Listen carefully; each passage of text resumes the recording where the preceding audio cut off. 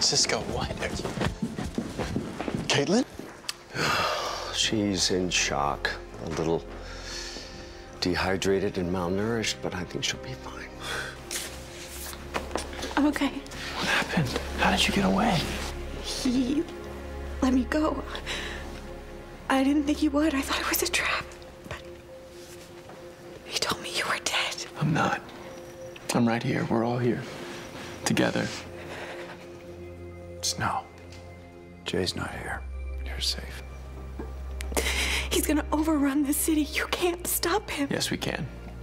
Listen to me. He's not going to succeed. We've got this. This is our Earth. You don't know that. You don't know what he is capable of. I know from being in the Speed Force that the universe is with us, not Zoom. And if the universe is with us, how could we possibly lose? Right, guys?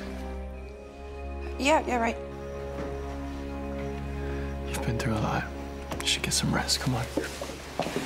You were in the Speed Force? When you were gone, it's hard to explain, but we tried to get my powers back, and when the dark matter lightning hit me, I spent some time. Okay, I'm gonna say it. We don't think he's just being a little too... Overconfident?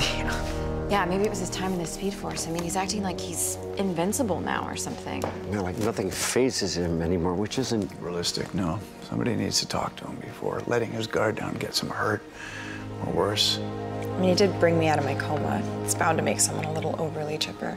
Well, like I said, somebody needs to talk to him. The Flash, all new this Tuesday at 8/7 Central on the CW.